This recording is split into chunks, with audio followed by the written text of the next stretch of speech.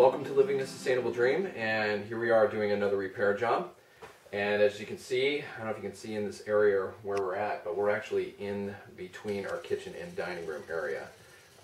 Since we don't have a shop, this becomes kind of our shop, and I'm just happy my wife is very gracious about what I do here. This is our snowblower. It's a Craftsman 28-inch. I'll actually put the model number down below in the description. But what happened to it is the engine's running fine, everything's running fine, except for the auger shaft broke in half. And it's very odd to me that something like that would happen, because you're supposed to have shear pins that will shear or separate before the auger gets twisted or broken.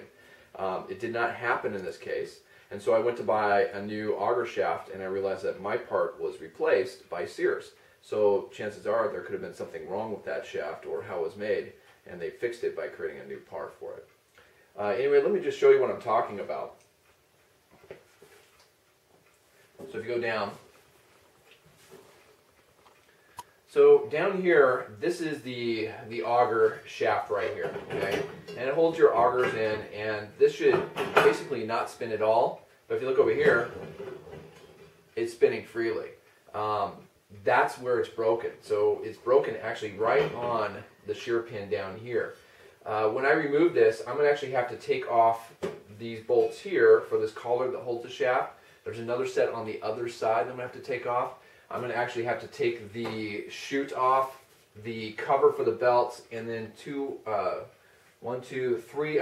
more bolts to actually separate the entire front of the snowblower from the motor and the wheel mount back here.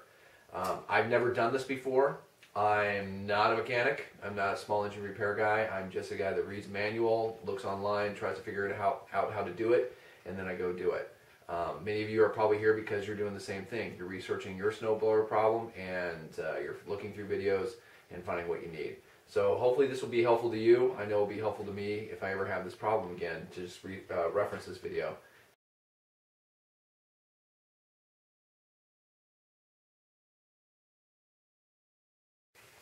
You need something placed behind the actual snowblower, because once you take all this weight off the front, this thing is going to go and crash back. And so what it is, I put a towel here just to protect this dresser, and it's going to just kind of slide onto the dresser, and I'll be prepared to be safe there.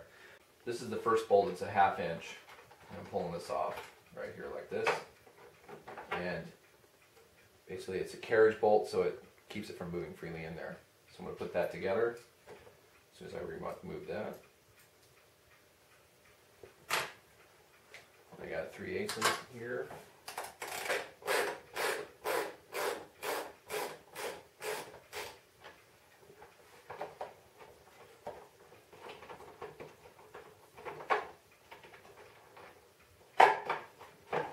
Look at that. So the next bolt is here.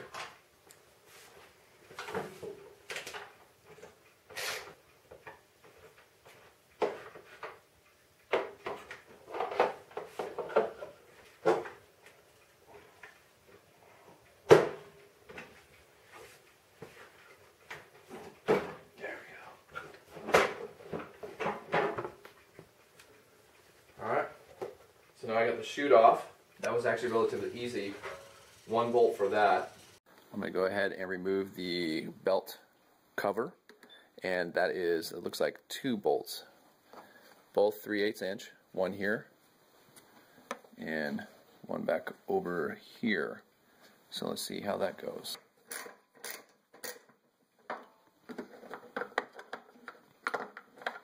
Okay.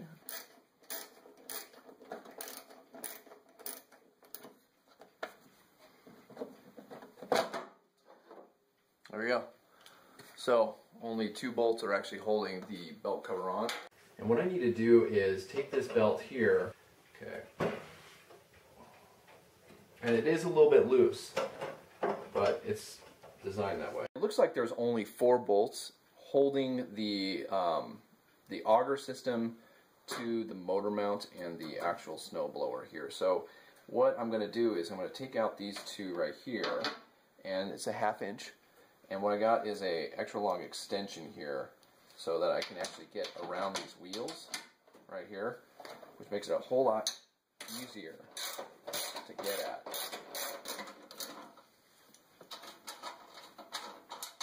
Here are the other two bolts here on this side, exactly in the same spot.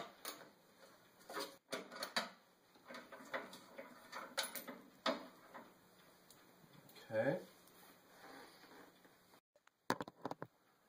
Okay, so it's starting to come apart. You can actually see it here, but something's hanging it up, and I think it's a spring right here. And this spring actually controls this brake element. So if I squeeze it this way, and I take my pliers and just kind of squeeze it and try and get it out. Look, the pliers are actually overkill. I can just about, just with my hands alone, I got it. So that would be the control to allow the auger to run. So I'm going to just set that off to the side and see if I can get this completely off like that. Wow, that was nice. Huh. So that's how you separate it. Easy. Well, at least easier than I thought it would be. Alright, so let me flip it on its front like this. And I need to take the belt off. Can you see that belt? Look at the cracks in that belt. That is not good. Look at that. That thing is on its last leg. So at this point, I think I almost want to order another belt and not assemble this thing and do that. If I do put it back on, I'm going to have to replace this belt eventually and take it all apart again. We're in a storm right now. The belt could hold for one more storm, and then it's going to have to be changed. I could risk it, but then I'm going to have to pull it apart again. We're going to probably take this apart, continue with our progress, see if we run into any other snags, and then I'm going to debate that while I'm working on it. So what I'm going to have to do now, as you can see here, this can come off. So I'm going to have to probably pull this off so that I can get that belt. And it looks like it's just kind of sandwiched here. So once I loosen that, it should go pretty easily. Put a piece of wood inside here so that it just won't spin around. You can lock it in place and then get a good grip on it. That is a tight one. This is a 1/2 inch.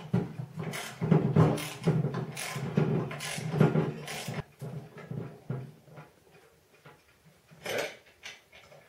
So that piece is off. Now, this piece, nice, and that piece, all done. So, put that back in play, and I'm going to go ahead and set this just like that, so I remember the order, and set that off to the side somewhere.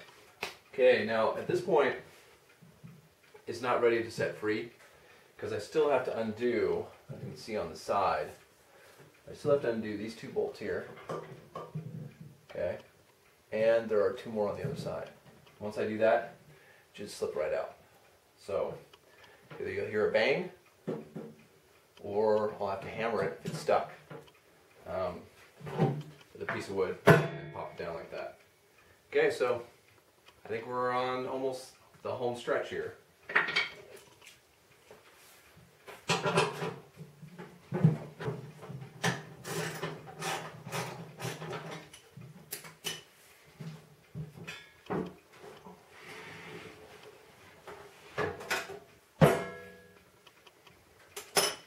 Now I flipped it up like this, and the reason why is because I wanted to see exactly what's going on in here, and if it does fall, I can get the parts I need in the right order again. So I just want to see what it looks like.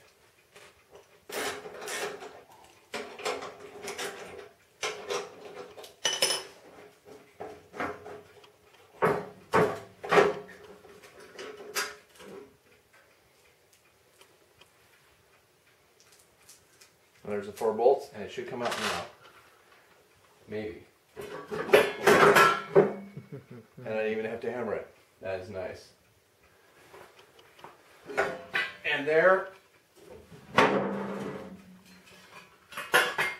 that's the auger assembly. And would you like to see the problem? That is the problem. See, there's a shear pin that goes right here. I don't know if you can see that. There's a shear pin that goes right alongside that. And what happens, the shear pin, when it gets bound up, it's supposed to break the shear pin.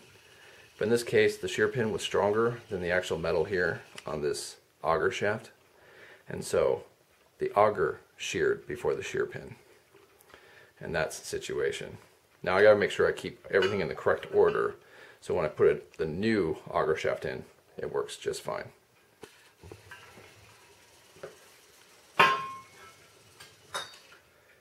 Is that crazy, or what? Just remember the order.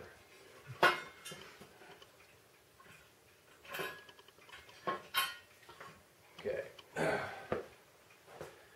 This is a shear pin, and as you can see, this one is about to break. It's bending. Shaft. Okay, so there it is in its entirety. There's the broken piece. I believe this is 3/8 inch right here. So I got to pull these bolts off, 3/8 inch, pop this off, and then take it apart and put the new shaft in.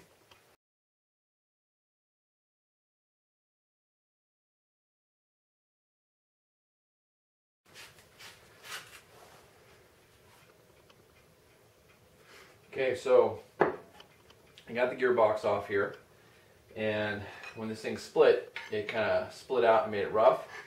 So I'm trying to make it smooth so I can get the gearbox off of it.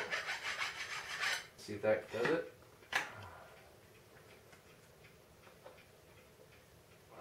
It's close, real close. Oh, here we go. There we go, right off. And that wouldn't happen before. Okay, so now this gear here is the main drive gear that turns the entire shaft with the augers. So I gotta get this off. What I'm doing is I'm taking these washers off.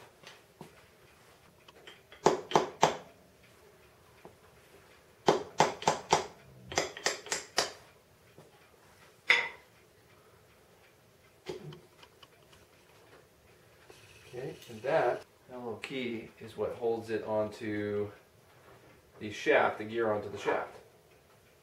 Now that won't work. So set that off in a safe spot right there. So I'm going to get this off.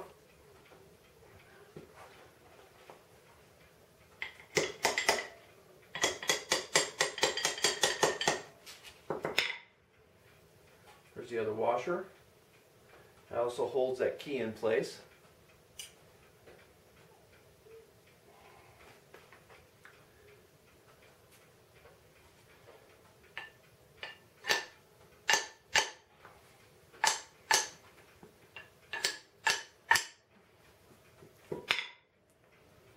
There.